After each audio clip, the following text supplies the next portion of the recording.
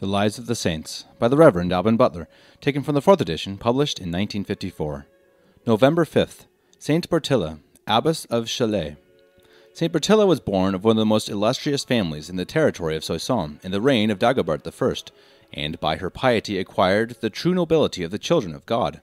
From her infancy she preferred the love of God to that of creatures, shunned as much as possible the company and amusements of the world, and employed her time in serious duties and chiefly in holy prayer.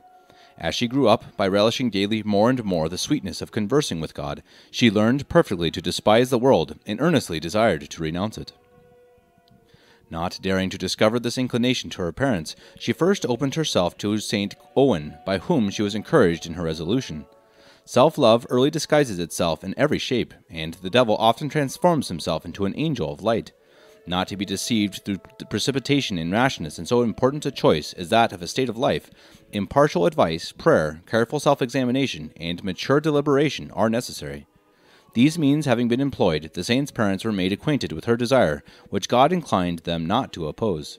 They conducted her to Jouarre, a great monastery in Brie, 4 leagues from Meaux, founded not long before, about the year 630, by Otto, the elder brother of Saint Owen, who took the monastic habit there with many other young noblemen, and established a nunnery in the neighborhood, which became the principal house.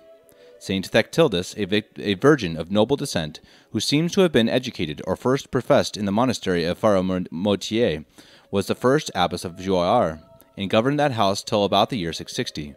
By her and her religious community, Saint Bertille was received with great joy, and trained up in the strictest practice of monastic perfection. Our saint, looking upon this solitude as a secure harbor, never ceased to return thanks to God for his infinite mercy in having drawn her out of the tempestuous ocean of the world, but was persuaded she could never deserve to become the spouse of Jesus Christ unless she endeavored to follow him in the path of humiliation and self-denial. By her perfect submission to all her sisters, she seemed everyone's servant, and in her whole conduct was a model of humility, obedience, regularity, and devotion. Though she was yet young, her prudence and virtue appeared consummate, and the care of entertaining strangers, of the sick, and of the children that were educated in the monastery was successfully committed to her. In all these employments she had acquitted herself with great charity and edification, when she was chosen prioress to assist the abbess in her administration. In this office her tender devotion, her habitual sense of the divine presence, and her other virtues shone forth with new luster, and had a wonderful influence in the direction of the whole community. When Saint Bathildis, wife of Clovis II, munificently refounded the Abbey of Chelles, which Saint Clotildis had instituted near the Marne, 4 leagues from Paris, she desired Saint Thectildis to furnish this new community with a small colony of the most experienced and virtuous nuns of Jouarre, who might direct the novices in the rule of monastic perfection. Bertille was sent at the head of this holy company, and was appointed the first abbess of Chelles in 646, or thereabouts. The reputation of the sanctity and prudence of our saint, and the excellent discipline which she established in this house, drew several foreign princesses thither. Among others, Bede mentions Hereswith, Queen of the East Angles. She was daughter of Herrick, brother-in-law to Saint Edwin, king of Northumberland, and married the religious King Annas, with whose consent she renounced the world, and passing into France, in 646 became a nun at Chelles.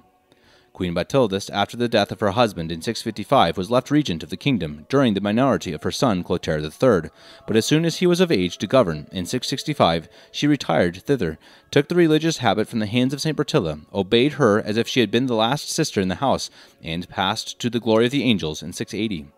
In this numerous family of holy queens, princesses, and virgins, no contests arose but those of humility and charity. The holy abbess, who saw 2 great queens every day at her feet, seemed the most humble and the most fervent among her sisters, and showed by her conduct that no one commands well or with safety who has not first learned and is not always ready to obey well. Saint Bertille governed this great monastery for the space of 46 years with equal vigor and discretion. In her old age, far from abating her fervor, she strove daily to redouble it, both in her penances and in her devotions. In these holy dispositions of fervor, the saint closed her penitential life in 692.